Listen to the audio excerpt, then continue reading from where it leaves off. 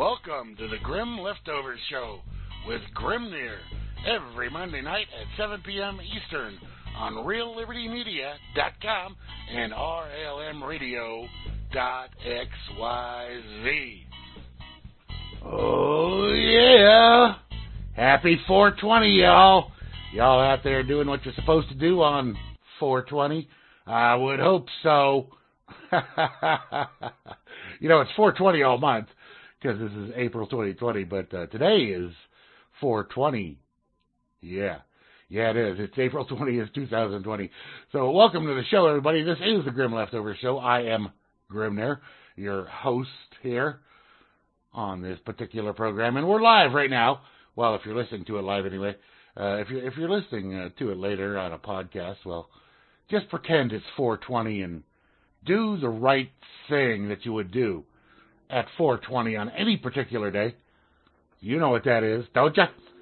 All right, so, yeah, we're live on RealLibertyMedia.com on the Grim Leftovers Show page. We're live on RLMRadio.xyz, also on freedomsnetwork.com and realliberty.org, as well as on TuneIn. I assume I noticed a little issue there the other day, but it should be worked out by now, I would think, I do believe. So hopefully that's going. Anything else on that? No, I think that's all good. Let me say hi and howdy to all the folks. Vinny, doing the right thing. All right. So let's say hi and howdy to all the folks that are here in the chat. By the way, if you're not over here and in the chat on RealLibertyMedia.com or RLMRadio.xyz, get on in there. Get on in. Jump on in and say hi, howdy to the crowd. It's always a good time. And we have a nice group of folks here. We always do. We got the bots and the bodies, as Flash somebody likes to say. Yeah, we do. We got the barman. He's my oldest bot. And Beetle and myself and the Moose Girls here as well. Miss Kate. Hey, Kate, Moosey, how you girls doing? Anta is here with us, and Azamo Chalcedoni. Miss Circolo, Cirque. The leftovers are coming, Sock. Just settle down. We have Flash, somebody in front of you, Mr. Meister Brow, Prince, who did a kind of an impromptu show last night with a couple of new hosts there. Prince and Zippix and Grumpy. Well, who's the other guy? I forget the other guy's name. We got Mr. Rob Works and his mighty bubbler. Yes, indeed. Trust no one. The Vanna White and Weathered Orc Bots. The Woodman. Phantom and Because Burge. Not sure who that is. All right. It doesn't matter. You're welcome. Whoever you are. Welcome. We have Choscura. Miss Chloe. Hey, Chloe. How are you? How are you on this fine Kentucky evening? Cyborg Noodle, the E-Man, Ensiv, Fury. Oh, Fury. That was the other one. And for some reason they were calling him Furry. I'm not sure if he's a furry or not. For those of you that are unfamiliar with what a furry is, look it up. I'm not telling you.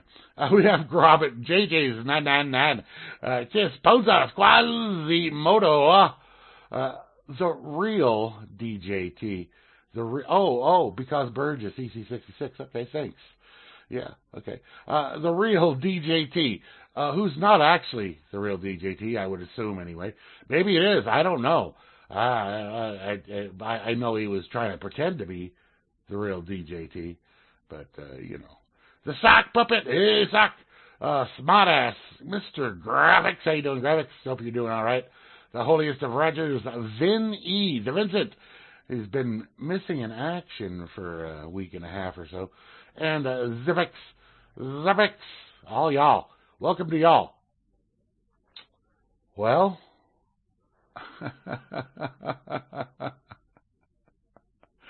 oh boy, Sock Puppet's looking up furry on the Urban Dictionary there, and yeah. Anyway, I'm going to avoid it for now.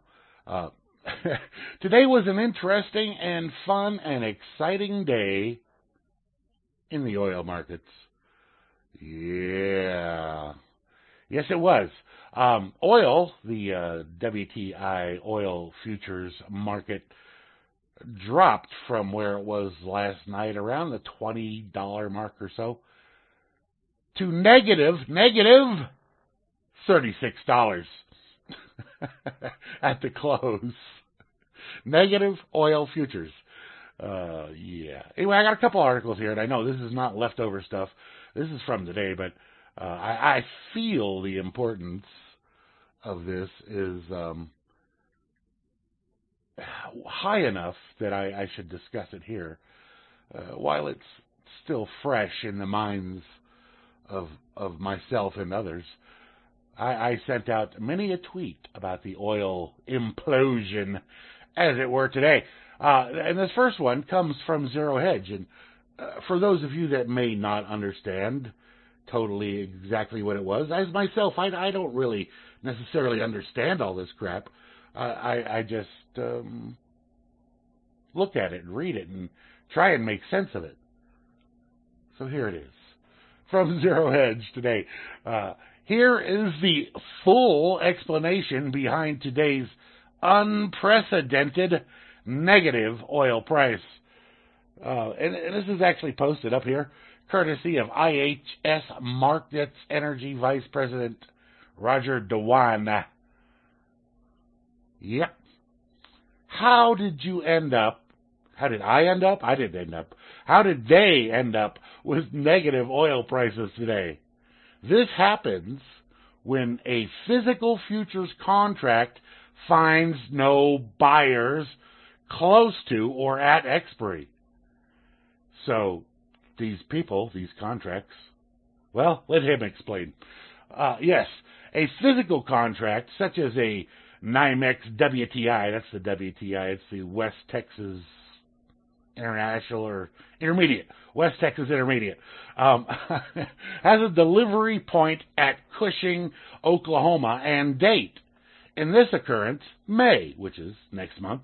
That's the futures. That's the future. So people who hold the contract at the end of the trading window either have to take physical delivery of the oil that they bought on the futures market, or find, which is a very rare thing, or dump it somehow. It means, and it's very rare occurrence.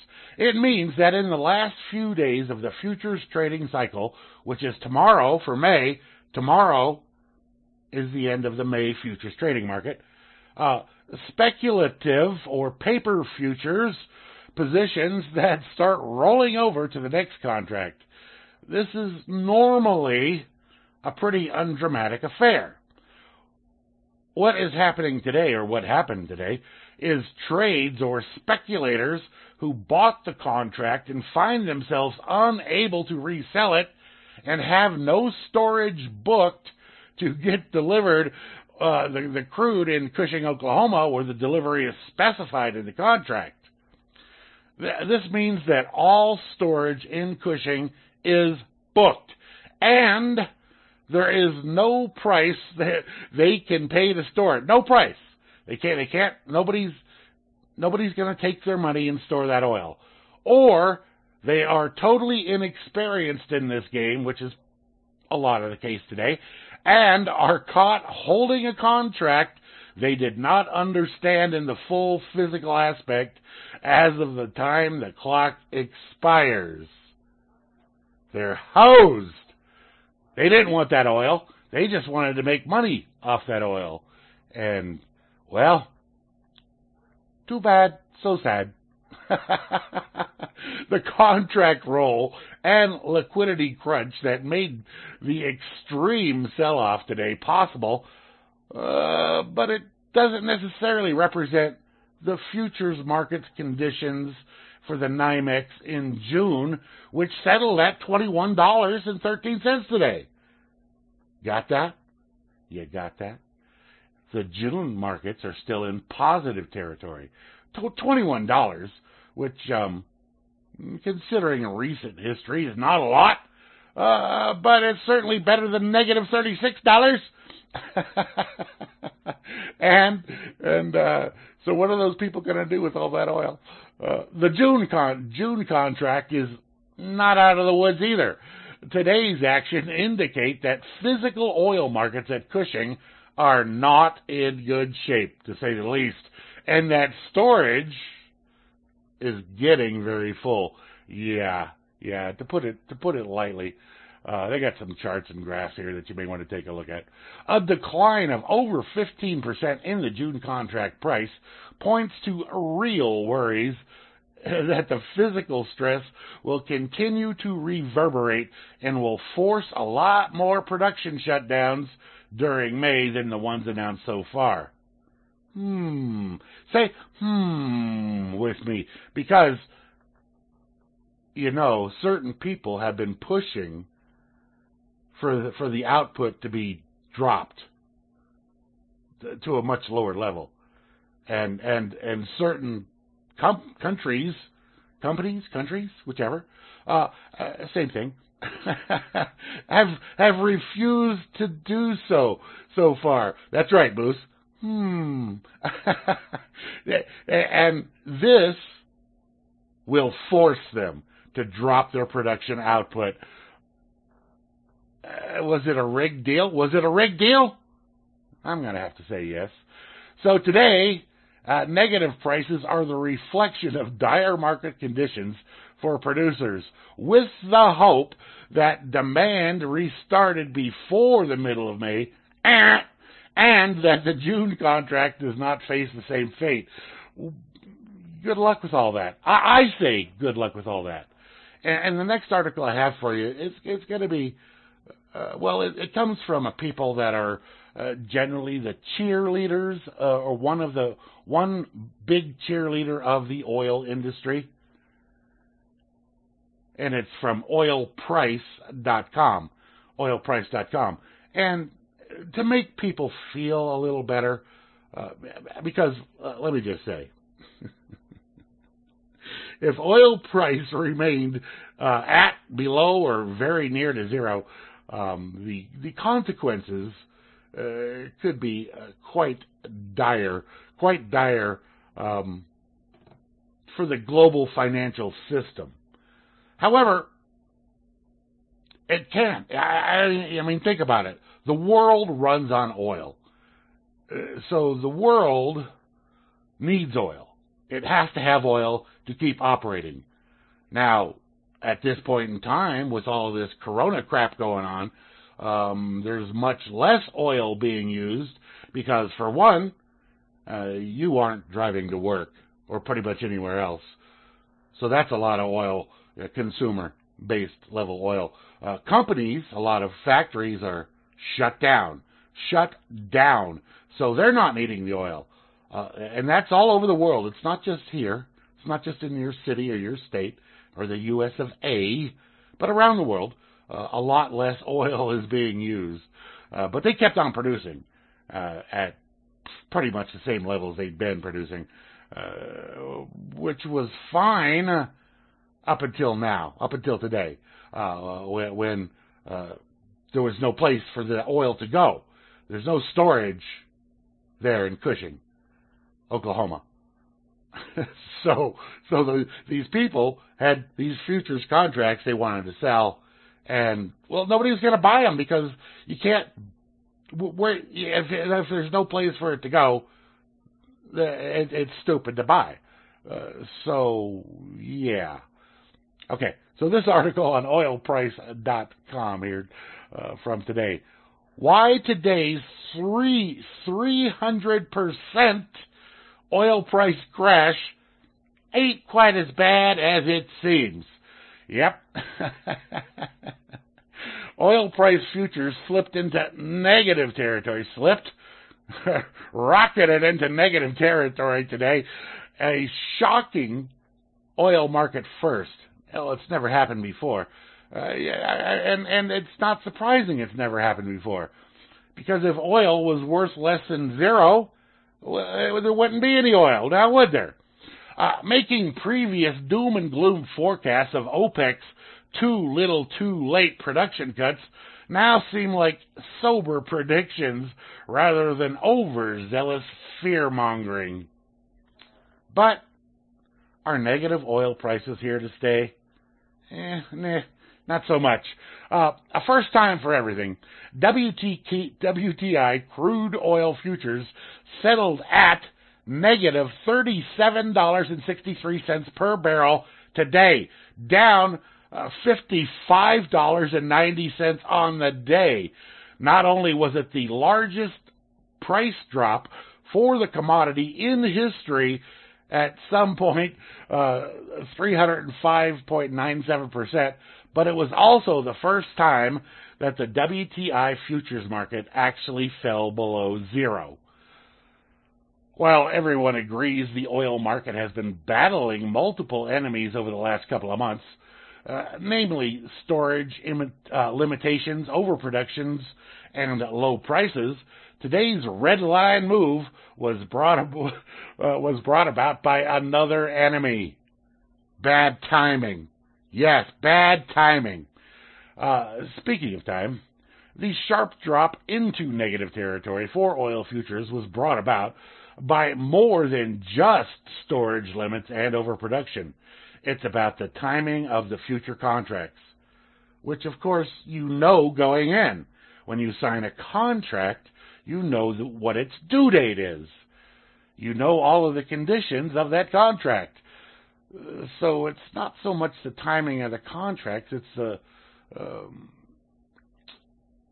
people looking at it when they're buying these things, thinking everything's going to be just okay.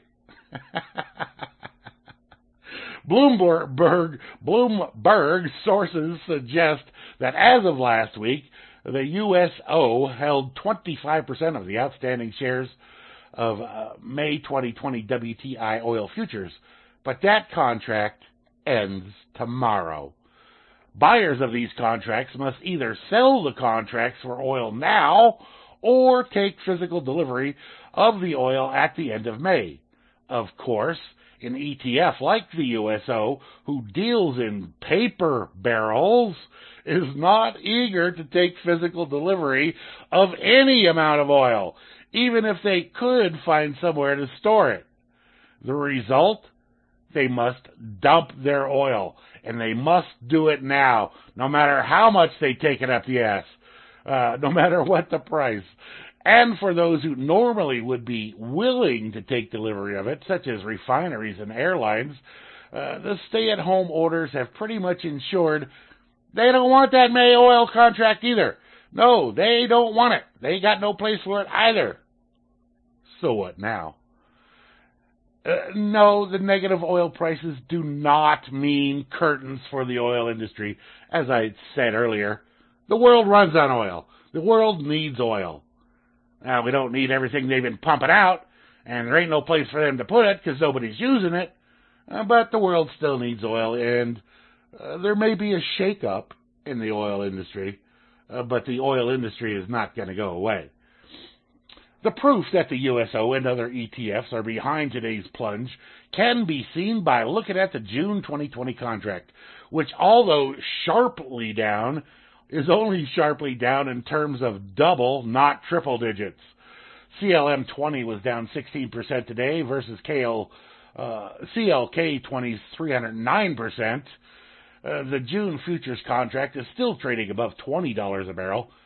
For now, while this price isn't necessarily impressive, to say the least, it's still more than $40 a barrel over the May 2020 futures. You go, well, yeah. If you go negative 37 plus 20, yeah, that's you're doing okay.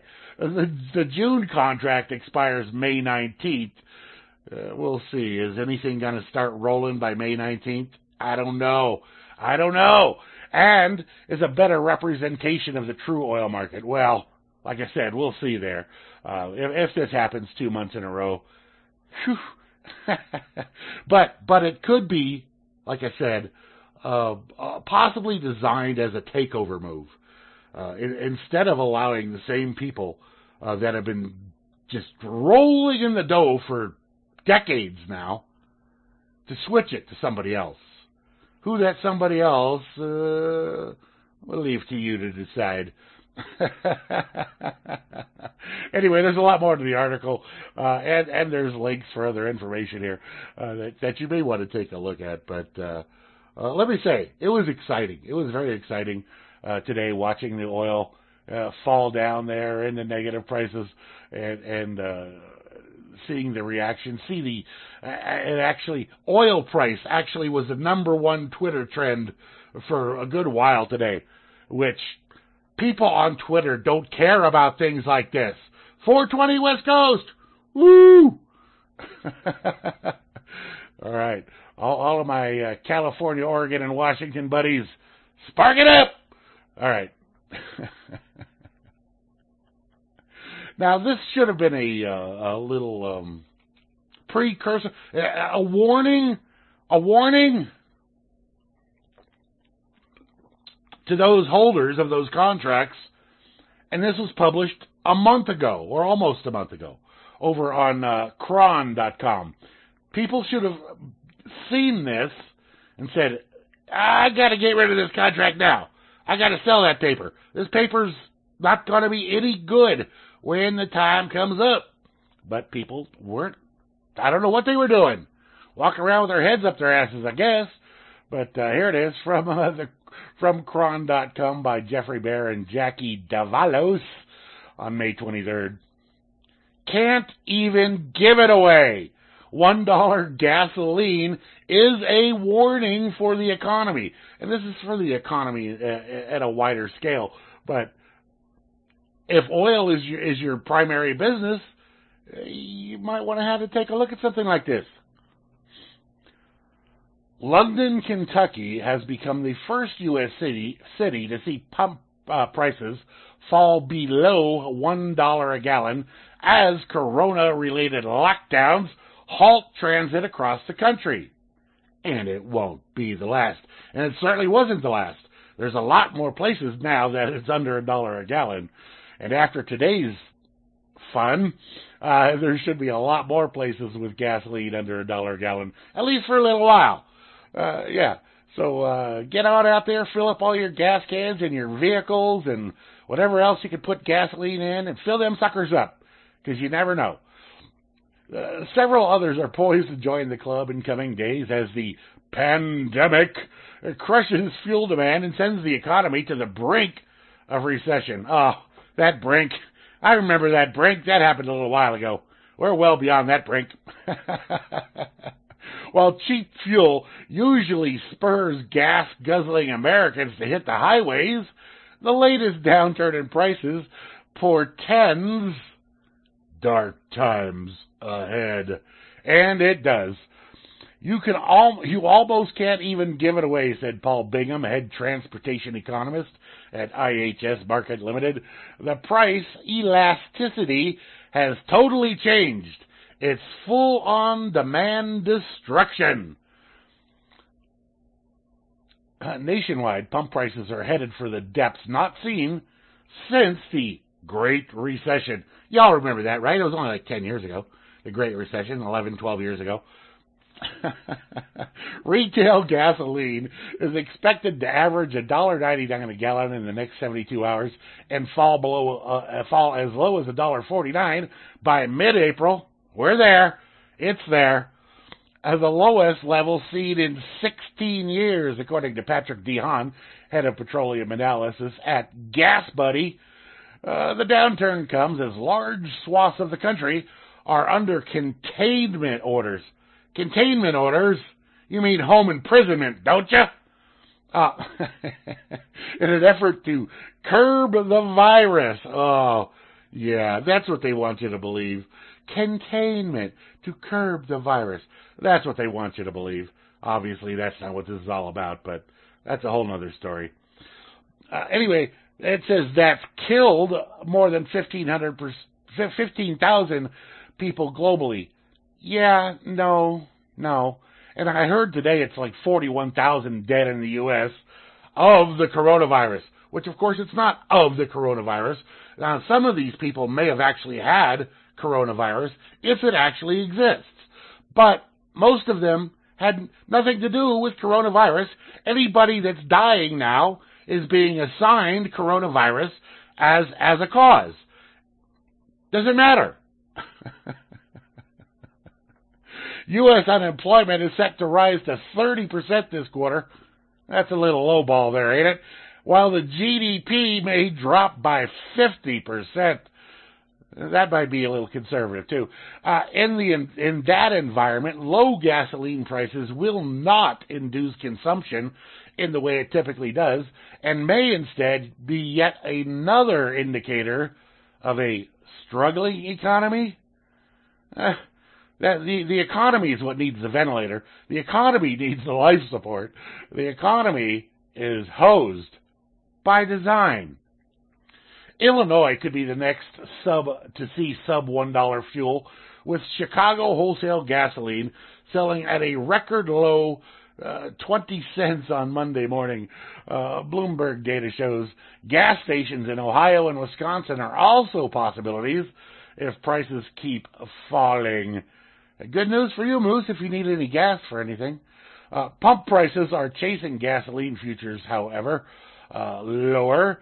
Futures in New York plunged 63% in March alone as corona containment measures grip major U.S. cities, bringing the nation to an economic standstill.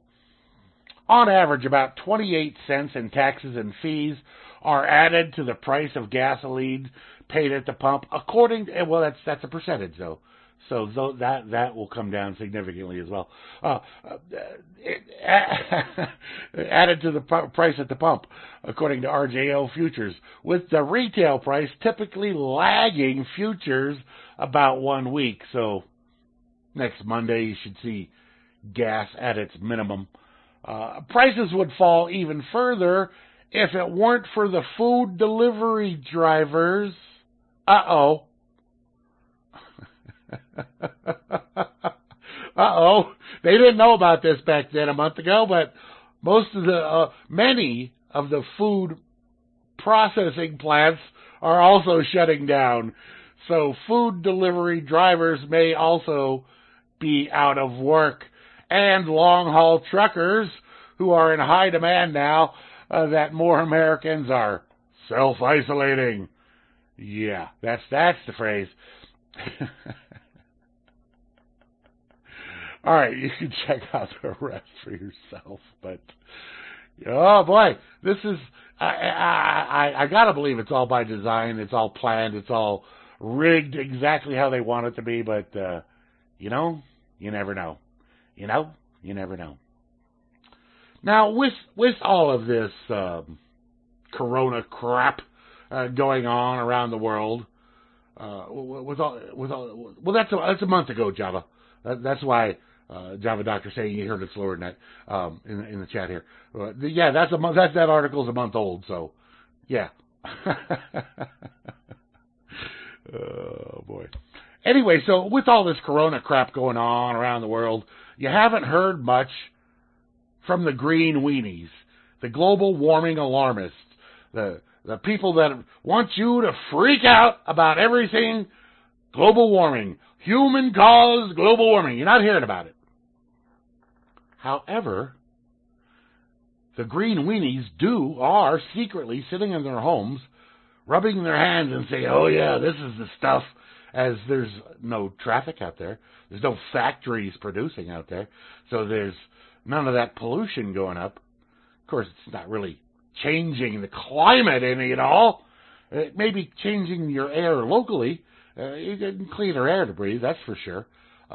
Because without all those cars on the road, you people in the big cities aren't having to breathe in all that smog every day. But people want you to still believe in it.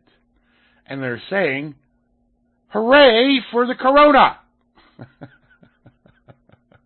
This article from March 17th by Eric Worrell on WTW, or WUWT. What's up with that? What's up with that.com. And it's what. It's WATT, not what, as in what. Anyway, CNN touts the climate benefits of the Chinese corona. The climate alarmist community is repeatedly praising the alleged benefits of the deadly COVID-19 outbreak. There's an unlikely beneficiary of corona, the planet. This is from Rebecca Wright on CNN on March 17th. Hong Kong factories were shuttered and streets were cleared across China's Hubei province as authorities ordered residents to stay home to stop the spread of the corona. It seems that the lockdown had an unintended benefit: blue skies. The average, which I like blue skies. I like blue skies far more than I like gray smog-filled skies, far more than I like chemtrailed skies. The average number of good quality air days increased 21.5% in February compared to the same period last year, according to China's Ministry of Ecology and Environment. And Hubei was not alone. Satellite images released by NASA and the European Space Agency show a dramatic reduction in nitrogen dioxide emissions. Nitrogen dioxide? I don't recall that being one of your primary... Anyway, those released by vehicles, power plants, and industrial facilities. In major Chinese cities between January and February, the visible cloud of toxic gas hanging over industrial powerhouses almost disappeared. This is the first time I've seen such a dramatic drop-off over such a wide area for a specific event, says Fu Lu, an air quality researcher at NASA's Goddard Space Flight Center. I'm not surprised because many cities nationwide have taken measures to minimize the spread of the virus. The CNN article was not an isolated anomaly. Other clap outlets, such as the LA Times or New York Slimes, have praised the climate benefits of corona or cited positive climate lessons we can learn from the economic damage caused by corona shutdown. They appear to want hardship caused by corona economic shutdowns to become a template for how we live all the time. The Times took a disgusting trope a step further and explored the positive sides of corona killing off old people because they're climate skeptics. Climate skeptics. I'm not a skeptic of the climate. I know there's climate. There's always been climate. There will always be climate. It may not be the climate you want, but humans are not causing climate change. That I can guarantee you. All right. This next article. I would like to take the advice that NASA gave to its Mars lander and suggest this to anybody out there that's working for the government in any capacity. In any capacity. Whether you're a politician or you're working at a government school, a trash collector, a cop, anybody working for the government in any capacity, I would like to take NASA's advice to its lander and apply it to you. From the New York Post on the 19th of March by Molly Mansfield. NASA fixes Mars lander by telling it to hit itself with a shovel. You hear me, politicians? You guys are broke. You're messed up. There's something wrong with you. Hit yourself with a shovel and do it today. Do it every day. Hit yourself. And if you can't hit yourself hard enough with a shovel, get a friend to do that for you. NASA engineers say they fixed the Mars lander by telling itself to hit itself with a shovel. The InSight lander, which is currently on Mars, faced unexpected problems when its 15-inch digging probe became stuck in the soil. After a few failed attempts, the lander was freed, thanks to NASA encouraging it to hit itself with the jackhammer-like shovel. Oh, that's even better. Hit yourself with a jackhammer. You hear me, politicians? NASA revealed the news on Twitter, writing, "A bit of good news from Mars. Our new approach of using robotic arm to push the mole appears to be working." The team, NASA JPL at DLR, are excited to see the images and plan to continue this approach over the next few weeks.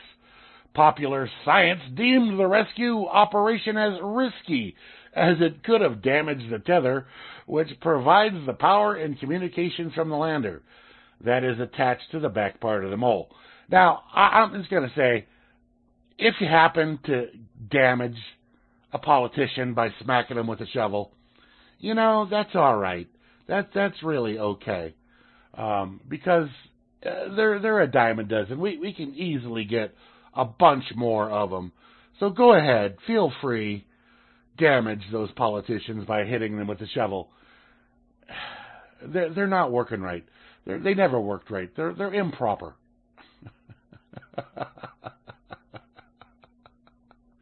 All right. One second. There you go. I didn't want a corona cough into your ears. All right, this is on the metro.co.uk, posted February 21st. Jasper Hamill. Have you ever been driving down the road? In the South, probably, Texas, Louisiana, Mississippi, those areas, and seen armadillos crossing the road, probably at night. That's when I used to see them, when I was driving out there on I-10, ripping on down the road between Texas and Florida. Yeah, armadillos just cross the road. And they're, whatever they are, about the size of a football, a little larger. Armadillos, they get out there, and they run across the freeway there in the middle of the night. They don't always do so well. One time I was driving down there, somewhere, I believe it was Louisiana, and there was a semi-truck going up in front of me there, and I seen this armadillo scurry on out there to the middle of the road. And, it got up underneath that truck's tires, and it flew out from the back of that truck and up over the top of my car and landed somewhere behind me. He wasn't doing too well. Anyway, you don't want to hit this armadillo with your car. Ancient armadillo the size of a car is discovered in a dried-up riverbed. A farmer has found the 20,000-year-old remains of 4 prehistoric armadillos that grew to the size of a car at the bottom of a dried-out riverbed. Local media said the farmer stumbled across 4 glypodonts, whatever, a heavily armored mammal that lived in the Pleistocene epoch and were relatives of present-day armadillos. They developed in South America around 20 million years ago and spread to the southern regions of North America after the continents connected several million years ago. Or at least that's what they think happened.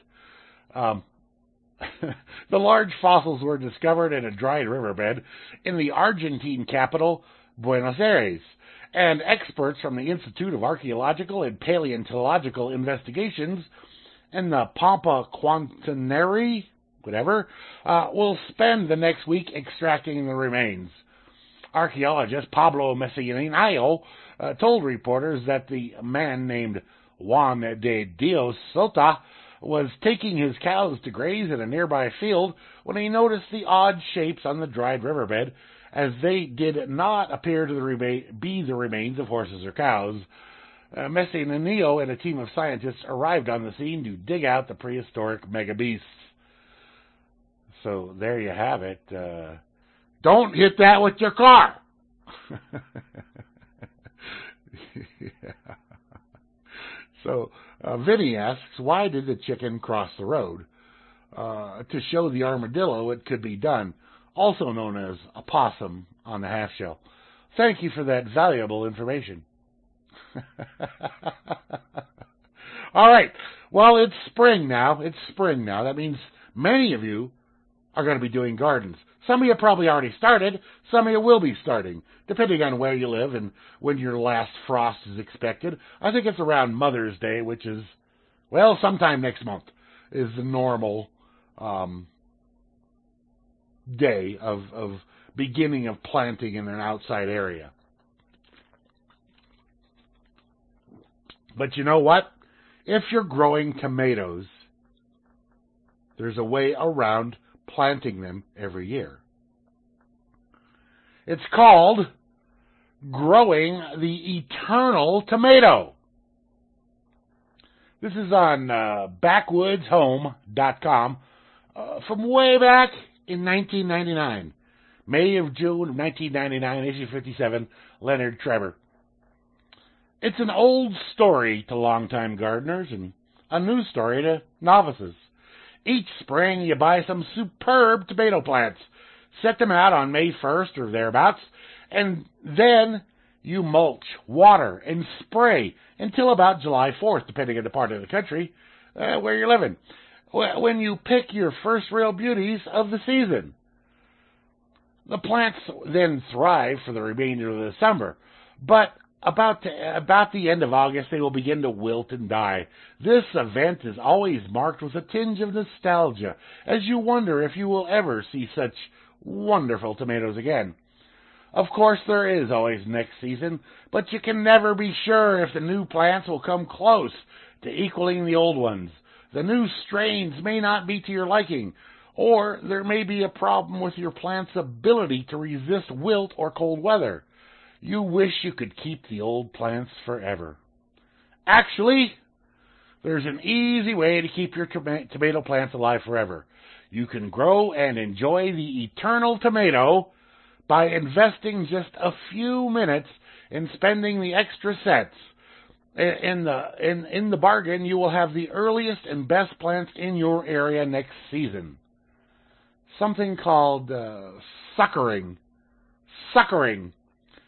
Many old-time gardeners know about the process called suckering.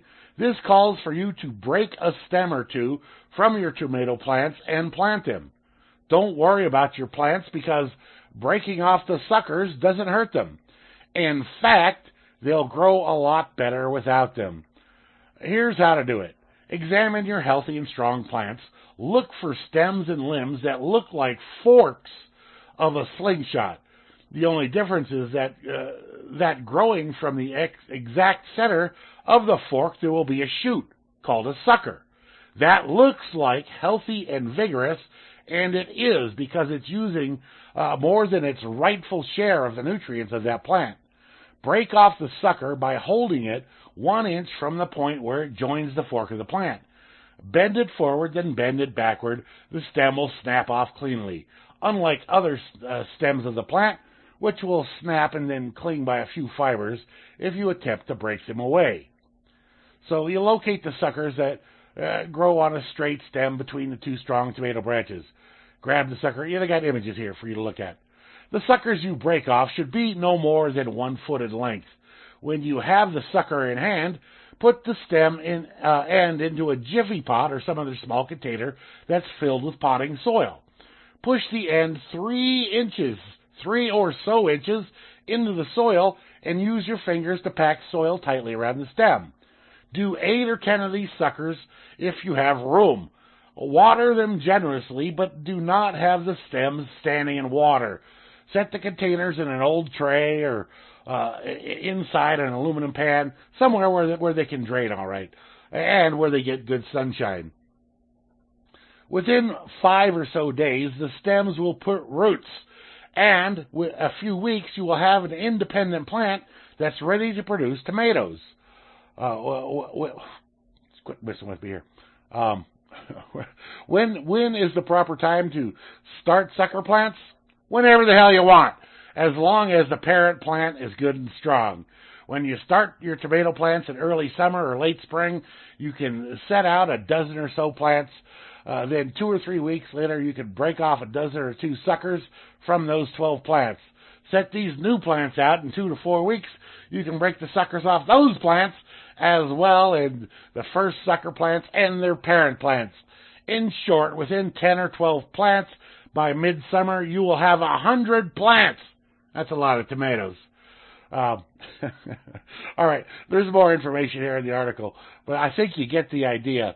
And like I said, there are images here to show you exactly how and where to do the suckering at, and explain to you better. And what a great thing to do.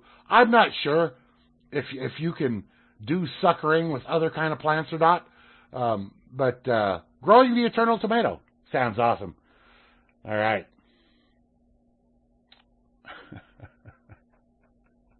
All right, I'm not going to go too deeply into this next article because, well, we all see it. I think at this point we all see it. Moose Girl says you can do suckering with other types of plants. So terrific. I will keep that in mind. If I actually... Oh, you could do it with weed too. All right. Sweet. Because we all see what's going on out there. And I think we all know that this is the case. But let me just give you a little bit here. It's on Zero Hedge, posted March 22nd. In sweeping power grab, the Department of Justice seeks the ability to detain people indefinitely without trial, which of course they do already anyway, but they want actual permission and not to have it do it all in black sites. So there it is. In a sweeping power grab, the Department of Justice has asked Congress for their ability, or for the ability, to go directly to chief judges in order to detain people indefinitely without trial during emergencies. And of course without charges, actual charges. The move is part of a recent push to expand government powers during the corona pandemic, according to Politico, which has reviewed documents that details the DOJ's request to lawmakers on this and a host of other topics, including state of limitations, asylum, and how court hearings are conducted. The move has tapped into a broader fear among civil liberties advocates. Wouldn't that be everybody? Civil liberties advocates? Wouldn't that be pretty much everybody? Anyway, and Trump critics. That the president will use a moment of crisis. A moment? I think it's a little more than a moment. A moment of crisis to push for controversial policy changes. Already, he has cited the pandemic, as a reason for the heightened border restrictions,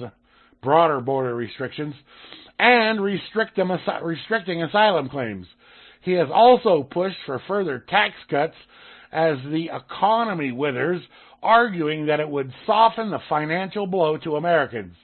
And even without policy changes, Trump has vast emergency powers that he could legally deploy right now to try to slow corona bona phony stuff.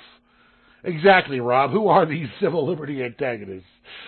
Anyway, there's a bunch more to this story, but like I said, I think we all understand that this is going on. And if you don't, if you're unaware of this or just plain don't believe it, go ahead and read the article. It's got links to the actual documentation that you can look at. I mean, if you don't believe Zero Hedge, you don't have to. It's not really from Zero Hedge, is it? No. And all of those documents with links to other sites that you may trust. I don't know who you are and what you believe. If you're a clap believer, then you could find all of that stuff.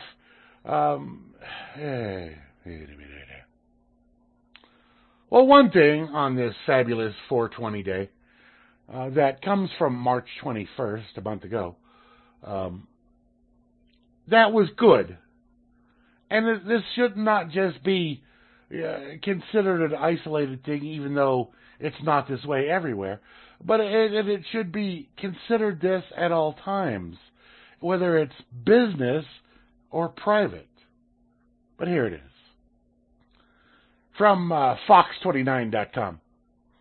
LA cannabis businesses deemed essential during pandemic. Among the Los Angeles businesses deemed essential and urged to remain open are those with city permits to sell cannabis, authorities said. Under the mayor's safer at home order, not a suggestion, order, cannabis businesses are deemed essential, and those with temporary approval are authorized to stay open in the city of Los Angeles. The city's Department of Cannabis Regulation, they have a whole department for cannabis regulation. The city's Department of Cannabis Regulation said in a Corona update. That means cannabis dispensaries with temporary approval may have employees working at their facilities. Mayor Eric Garcetti issued a safe-at-home emergency order Thursday, ordering all Los Angeles residents to stay inside their residences. See, it's an order. It's not a suggestion, as I've seen some people say, oh, this ain't tyranny, it's just a suggestion. No, it's an order. And if you go outside, they can club you down, throw you in a cage, kill you, do anything they want, because you're violating some idiot writing something down on a piece of paper, which is the same as always, but this is a specific thing to force you to be imprisoned in your home. Anyway, so Los Angeles residents to stay inside their residences and limit movement to that which is absolutely freaking necessary to take care of essential needs. Thankfully, weed. I feel the need for weed. The order noted certain business operations and activities are exempt from the provisions of this order on the grounds that they provide services that are recognized to be critical to the health and well-being of the city. Weed is critical to the health and well-being of the city. Maybe to the city's residents. I don't know about the city, but that's what the thing says. The order listed as exempt cannabis dispensaries or any related and or ancillary healthcare services manufacturers and suppliers. So, toke up, LA buddies. That means you, Prince. Spark one up. It's 420 after all. I don't know if we got. I think we got two more articles. All right. From UPI.com in the odd news section, posted March 23rd. Colorado State Parks say, thank you for not stealing our toilet paper.